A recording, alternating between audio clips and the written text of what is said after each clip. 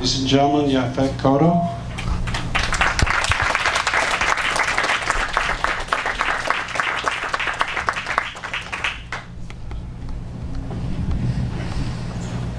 Men and women of Chiller Theater, Yaphett Koto. Thank you for taking the time to come and join us and answer a few questions. I'll start with a basic one. At an event like this, what's the question people ask you the most about a particular movie? You recall? Not really, people have something to say. They have something to say about the movies. They say, oh, I loved it. It was good in it. They're commenting about the movie and yourself. Something really ask a question about it.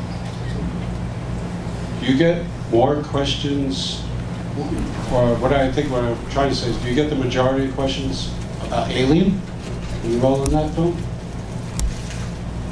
About the movie or? About your role in the movie? No. Again, the only thing that people want to know is what was our reaction, and did we know the chess person or operating players? That's the one. But people have comments about the movie. How they felt at the time, and not realizing how they felt, but at the time how we felt when we were making it. How did you first become interested in acting as a child? When did you first begin acting? You've had such a long career. I was 18 years old, and I decided to quit school, which everyone was against, and I quit. And the day before I quit, I had just come from looking for a job in a section of Manhattan called Warren Street. And Warren Street is a place where you could buy a job for $10, a day job. And so I bought this day job and delivering lunches. And I delivered the lunch at BBD&O. And I'm walking down 59th Street, heading towards, I decided to go to a movie on 42nd Street. As I'm walking down Broadway, I look, and I can see this tall guy walking towards me, wearing a green suit, and don't forget it. And I go, oh wow, that's Sidney Poitier. And I stood there looking at this guy. And as he walked past me, an energy started to build inside me. And I said, oh. And then I said, I can be like that. And from that day on, I became like, I'm gonna be like that. And stopped thinking about being a jet pilot and a cop and finishing school. And I said, I'm gonna give this all my energies, and I'm quitting school. I quit school, and then I started the process of getting trained to become an actor. That's how I started.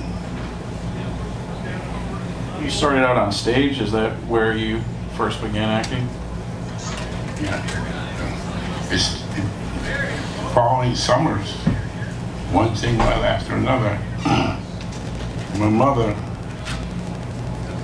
was on welfare, and our welfare agent came out of projects in Salvia to every 2 months they check with the families to see that you didn't have a TV or phone. So my mother said the agent is coming.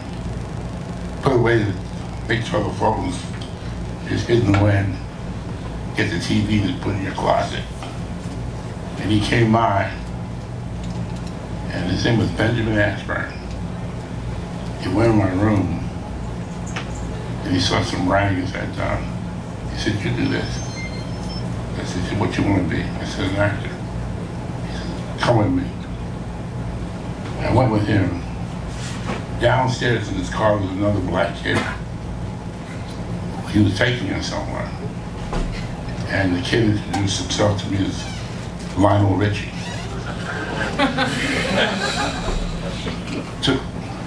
He took Lionel to, he was taking Lionel somewhere, and he took me to his aunt's house. And his aunt had a summer theater on Cape Cod where they produced plays. And she introduced me. She said, "Benny tells me you want to be an actor." So I said, "Yeah." So he said, "She sold this play at me called Othello. You think you can play that part?" Of course, like being a fool, I said, "Yes, I can." And just desperate. Well, the next thing you know, I'm on Cape Cod, working there in her cottage and preparing to be an actor. And Lionel was being prepared to be a singer in his group. And that one man, Betty and I, for God rest his soul, if it wasn't for him, I wouldn't be sitting at this table, and Lionel wouldn't be doing it. He said, "Look," he said, "I never asked for anything as a result." He said, "The book." And that's how I'm sitting here. I guess both of us want to ask you about certain key films, and maybe if you had a thought about them. Across 110th Street. Is there anything you recall about that movie in particular, or maybe Anthony Quinn was the other lead in that film? You know, the thing about Across 110th Street, one thing led to another.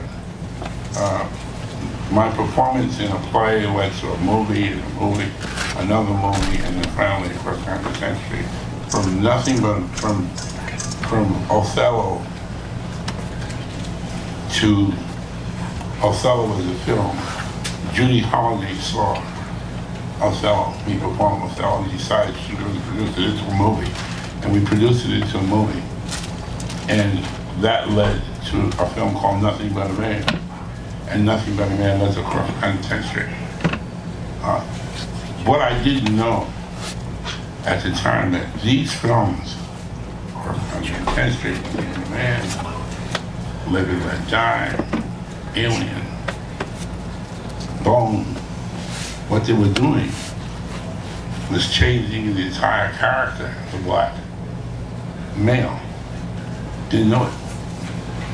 Liberation of Lloyd Byron Jones was the first time in film history that a black man killed a white man without any feeling, didn't cry, didn't apologize. Live and Let Die was the first time a black film was seen on the screen. Alien, the first time a black man was seen in space. Bone, the first time a black man was seen making love to a Caucasian woman. These films completely turned the entire industry around. Wayne Wilder said to me, "What are you going to do?" He said, "You know you've been put in a strange position." And Wayne Wilder and two former female Hollywood superstars told me not to promote myself. Don't promote, don't do any publicity. That came out of Judy Holliday's mouth. Barbara Stanwyck, don't do any publicity. Katharine Hepburn, the same thing. Suddenly, these women who are superstars, Mary Astor, all four of them tell me, don't promote yourself. Stay back. She said, if you promote yourself, you're a flash in the pan. If you stay back, the work speaks for itself. The accumulation of work will not make you a superstar.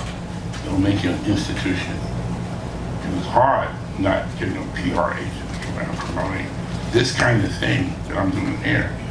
It's the first time in all these 45 years of acting that anyone has heard me say about it. No publicity. And that was hard because films like Living Let Die, Alien, films promote. But I have such respect for those women.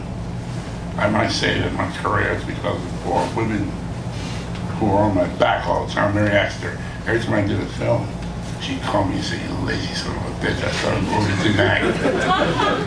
Reviewers is saying, "Oh, Yaphett was so good in this movie." Mary asked us on the phone, "So you're a bastard, you're not an actor, you're a reactor." They wouldn't give me a break. They were hard chicks. That we respect we respect their films, but oh God, they're awful. They tell you addiction was ridiculous. One of them came to see me in The Great White Hope after I replaced James Earl Jones, and my performance I thought was great. And I looked out there and I said, I'm not going to tell you which one of them was sitting in the audience. You know, everyone was reacting to her presence. And she just, so after it was over, people coming backstage and oh, Yaphett, you know, it's one performance. And I'm looking for her, you know. I don't see her. The next night, you know, if you're going to play, you want to settle down. You don't want to act because you're tired. The other night was such a big hit and you on stage while your friend was there. The next night, you're down. There's no way you can top the first night. You're down. So the second night, I decided just go through it and go home. I walked through it. I didn't act. I walked through it. I came out and the people put it. I go back in my dressing room. The door burst open. Bam! You bastard! You don't do that. This is a theater.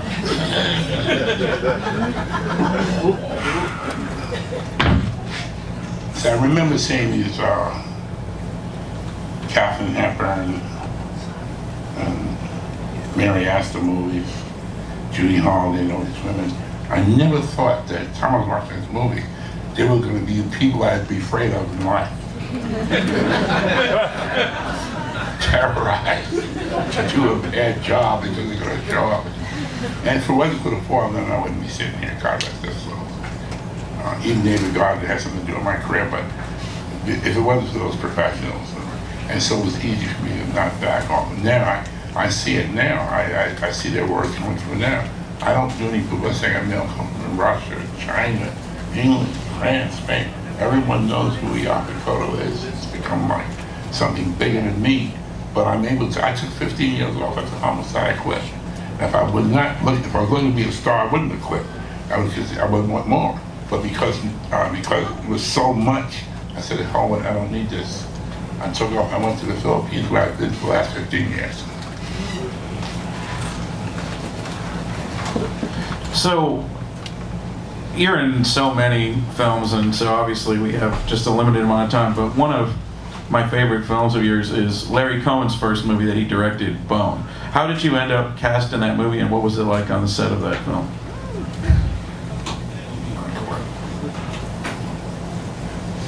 I don't know how I got there, but I was suddenly there. I read the script and I didn't realize that I'm going to have to do this story with this woman who would be half naked all the time every minute.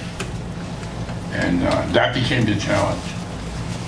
How to perform intimate scenes with a naked body, blonde, blue-eyed, beautiful lady without becoming so attached to it that you forget what you're doing and you let your male thing take over. So it was not easy. The set had to be closed a lot of the times. A lot of the times Joyce was naked and we would be doing, you know, and you can't help but be affected, so it was very difficult. We got through it, and thank God we got through it in a way that she could walk away feeling like I didn't take advantage of her nudity.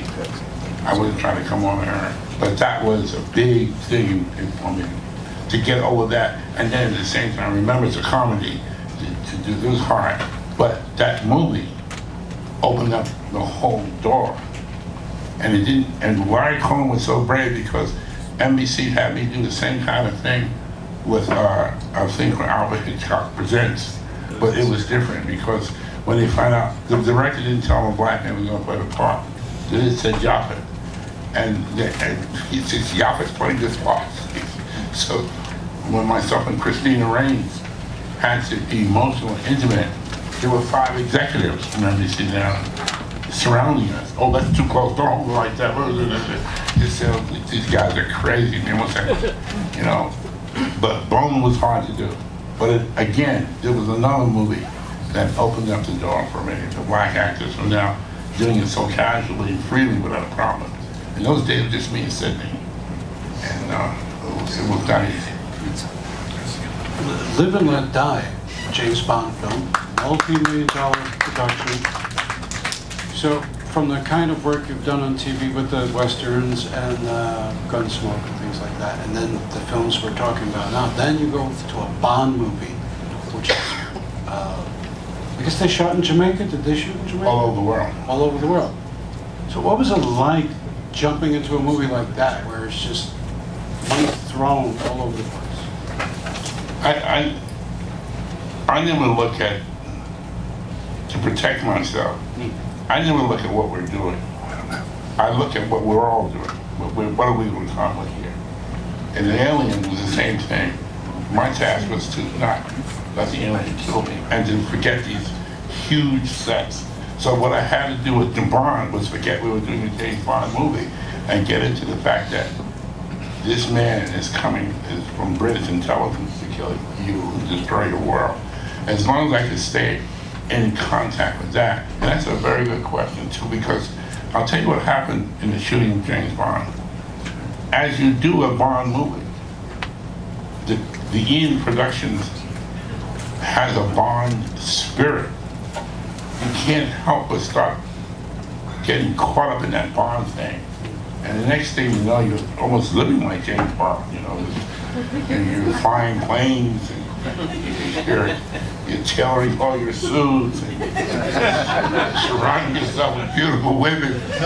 And every day, instead of going home, you're going to the gym, and you're playing. And my whole life started becoming James Bond, you know. And it took me a while for that to happen, but it also took me a while for it, like 4 years, to get out of being James Bond and living like him, you know. So that's the danger of that, you know. But it was, if a fantasy ever came true for me, to be a part of the Bond family, even now, it's like we still are, Jane and I and others, we still are connected with Eon Production, and still that thing is with us, how we live and what we do. Once you get touched by the Bond, Eon people, you never shake it off. You're still in that way of living. Well, what was Roger Moore like, working with Roger Moore? Roger is a prince. Yaphett Koto is the guy from 135th Street, what he's happening. So my going to England and encountering a man like Roger Moore was like, how can I explain it? To be an American, we live in a certain level of crudity. The English live in a certain way, they're more refined than we are. One morning I got up and I was watching a commercial, and a woman came into the room, took off all her clothes, stripped naked, and got into the shower and started showering. And the commercial said, "Oh, I always use, Occidental soap." Well, me being American, oh my God, this woman's new to me. And later on, turning to TV, here's two couples in bed making love to each other. And the children are watching, and daddy's playing with mom's breast, and here's me like, oh my God. So the next day, going into the studio, I'm running from one person to another, asking them, did you see the television last night? You know, what you watching early morning? Why? Well, this woman came in, took clothes, and they're looking at me like, I said, there must be something in the newspaper. Kind of growing. Looking through the news for the outcry that I know is there. Turning on the radio, was there anything on the radio about a TV show about a couple making love in bed, the children weren't? No, Yaphett. This went through the whole thing. Friday, Roger came over and said to me, Yaphett, relax, you're in England now. And that brought me down. So every time I show any of that, my American scene, I was told, you're in England now. And so I learned how to dress in England. I learned where to borrow my clothes. I realized as an American, I became English. You learn how to wear all the same colors of clothes, not to have any mismatched clothes. We look quiet, and so I became refined. And I tried to at least. So that's what they did to me. That's what you answer that question. That's what Roger Moore did for me. He's a gentleman, and I learned how to be a little bit more refined. Being there. I wanted to achieve that in such an otherwise campy movie. It's you're like the not campy part of the movie. Let me tell you, Drum and another movie called Truck Turner were two movies I did not want to do. Phone rings in my house, and it's Isaac Hayes. Hey, Yaphett, man.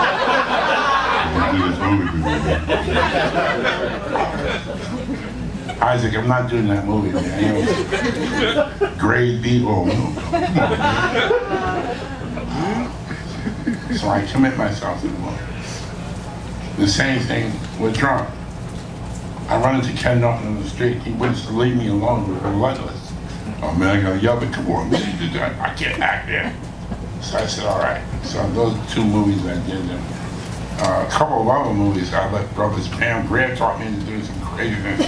And I said, okay, you know, I can afford to. I didn't want to do those films, God. But, you know, your friends blackmail you into doing it. And Pam Grier really, oh, you white now. You want to do those brothers. Got to be first class, we're wild. I said, okay, Pam, I'll do the AIP, independent, no payment movie. Friday Poster, that was Friday Poster. Friday Poster, I'll do it, Pam, just shut the fuck up. I didn't have the strength, you know. And they won't let you say, hey, man, I'm not doing that kind of movie, man. Come on, you're talking about Friday Poster, man. They won't let you. Your brothers and sisters not going to let you get away with that. And Pam had an attitude about it. You know you're doing Friday Poster. So what can I do? I did Friday Poster. Way of life.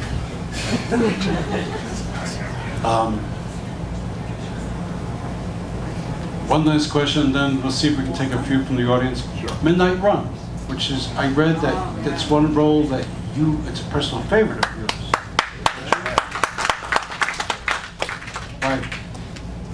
Why do you like that role so much? Finding comedy is very hard to do. And finding comedy that can be done with a straight face is even harder. It was a challenge to me. So I said, if I can do this, I can do anything. And the fact that Monty Bress was directing it, it was a challenge. And I had it, in my career, I'm lucky enough to be able to say no, yes, no. I've never auditioned for anything. But this was dangerous because I read the script and he said, make up your mind whether you want to do it or not, let us know. I read it and tried it, and then finally he said, because when I first read it, it was so straight. I said, it's a danger here. It's comedy, but it's straight. Can I do this? Finally I said, okay, let's try it. And people enjoy seeing it. But we worked damn near 20 hours a day, 7 days a week on that movie, to the point that I would have fever, asthma. I was suffering from asthma at the time. I was in pain every damn day. Monty shoots 30, 50 takes a take. You know, I mean, it was the hardest work I ever did, and I just wanted it to be over with. Every scene I was in pain. My blood pressure was up way well. Normal, the doctor was trying to get me this. I was taking aspirators all the time, asthma, and couldn't breathe. This is the worst. The doctor didn't, he just would take one take after another take after. And we worked Saturday and Sunday, and we flew to the location. I really thought that I was going to die in that movie. I really thought that this was going to be, I really thought that my blood pressure was up so high, I thought this was it. As a matter of fact, I called my wife and I said, get the insurance place, I'm not going to make it home. This is going to take me out. This is serious. I told her I'm not going to make it after this. It's like a war. I said, you're going to, and she started crying all over the phone. And I said, I just can't. Because, you know, when you're having high blood pressure, your things are waving in front of you. So each scene became more and more harder, doing more and more of a challenge. And so each day I got up, I thought I was facing death. Because I don't even want to tell you how high my blood pressure was. So it had to be. So when people tell me how much they tried it, I never say anything to people. I said, oh, let's come back here. But that was the worst movie that I've ever done. It was worse. It was, I'm not going to talk about other people in the company, but I'll say this much. Everybody was going through what I was going through. Everyone was worn out. De Niro, Grodin, every wall, worn out. People think it's funny. These movies are almost life and death. It's not an enjoyable thing. Very hard. I get emotional when I think about Midnight Run. I'm really emotional. I don't go to see it and I don't talk about it much. We only have room time for a few questions, so please try to keep them where they can be answered. Like, yes. You're the real deal. Whenever I would see a movie, didn't know you were in it, and you would show up in the movie, I said, wow, this is good. No matter what kind of movie it was, I knew it was going to be a terrific movie. I can thank Lee Strasberg, the Actors Studio, Molly Kazan, and all the people in that little church on 52nd Street for that. Yeah. Real quick, Thomas Crown Affair, a little bit about that? It was my first, second movie. The minute I saw you on the scene doing those montages in the beginning where Steve is calling up each of the participants, in Star Chamber and Liberation of L.B. Jones, I mean, every movie... As I say, this is to be contributed to the Actors Studio, Lee Strasberg. There's not such thing as a little actor or a little part. If you've been trained well and studied, I've done like 60 plays, okay? I spent my life off Broadway, and I spent my life in that studio at the church under Max, Lee Strasberg. So whether the part is 3 words, 100,000, you still have the interior life. You still have the super objective, the focus. You still have it. It doesn't matter how many words you say. So when you come into a scene, if that intent is in your head and in your heart, forget the damn camera and the director and the crew. Forget them. Keep that intent in your heart and head, the focus.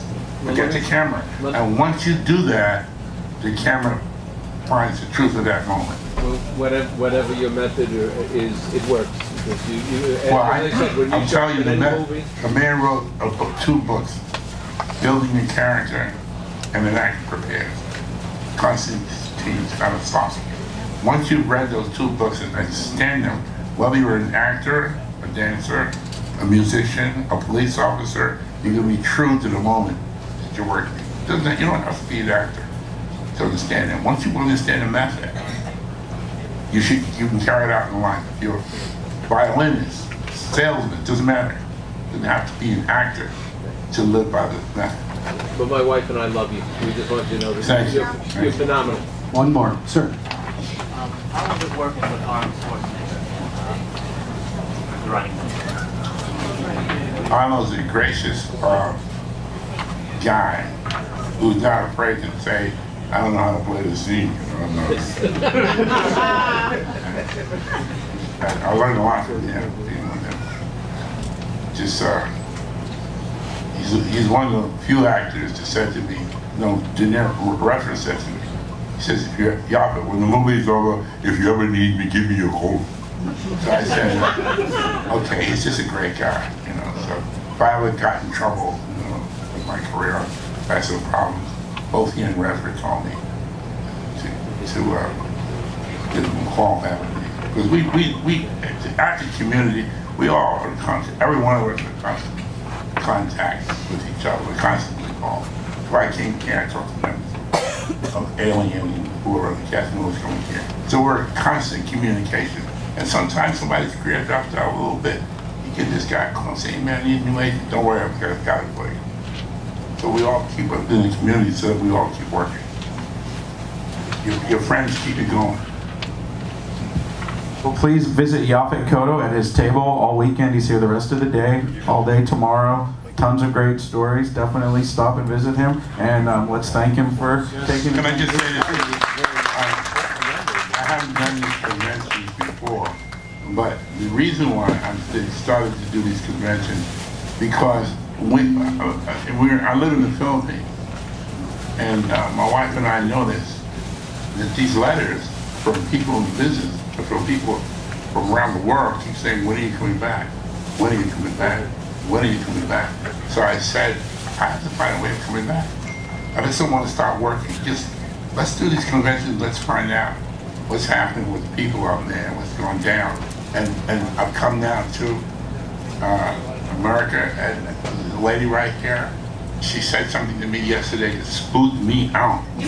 Before I left here,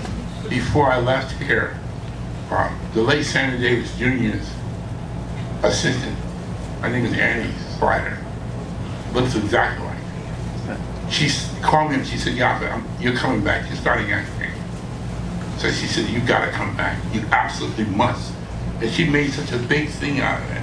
See, I believe when God speaks to you, he speaks to you through other people. She and this lady said the exact same words to me. Come back to the screen. So I said, damn it, Catherine Hepburn.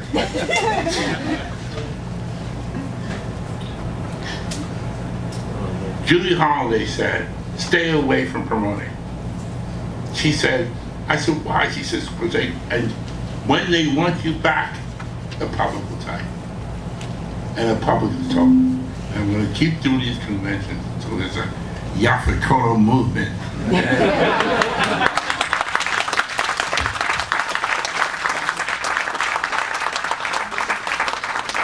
Yaphett Koto.